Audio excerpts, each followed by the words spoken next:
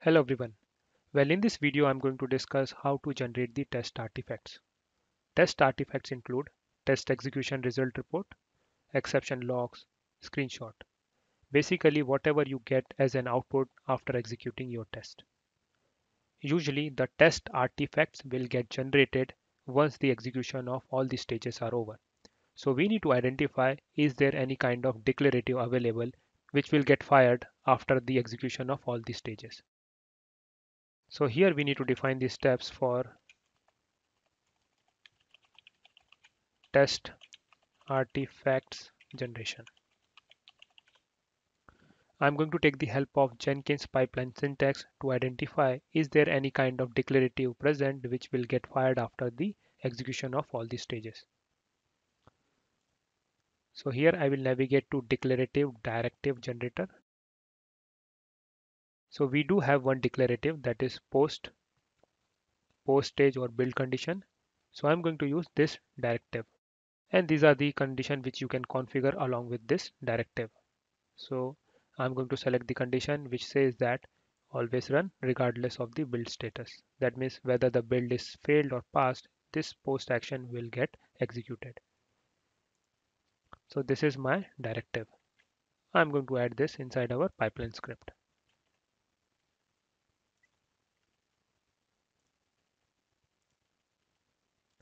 So inside this declarative, I'm going to define the step for archiving the artifact as well as publishing the report.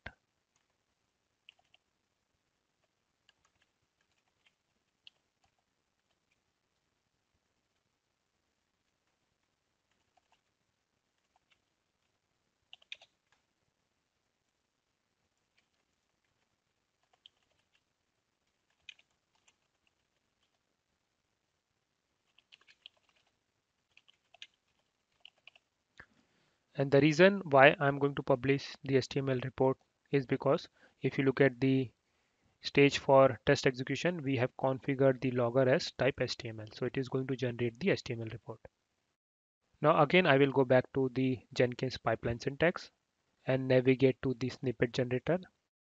So there is a sample step for archiving the artifact. We need to specify the folder location. So let me navigate to the workspace.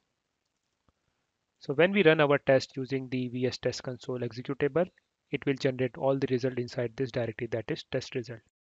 So I will specify the test result directory for archive artifact step and then click on generate pipeline script. So this is our script. I'm going to add this in our pipeline. Let me search again. Is there any sample step available for publishing the HTML report? So we do have publish HTML step. And again, I'm going to specify the same directory here also because the HTML report will get generated inside this directory. So click on generate pipeline script and this is the script for the step. I'm going to save this and build it again.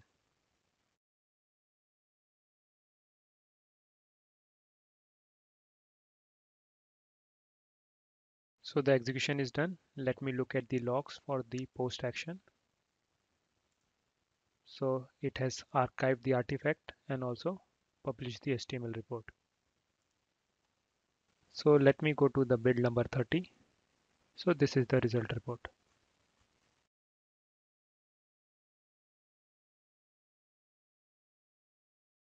And this is the artifact. So when we execute our test using the VS Test Console, we have only HTML file which got generated as an artifact. That's why this is the only file which will be archived and which will be also published.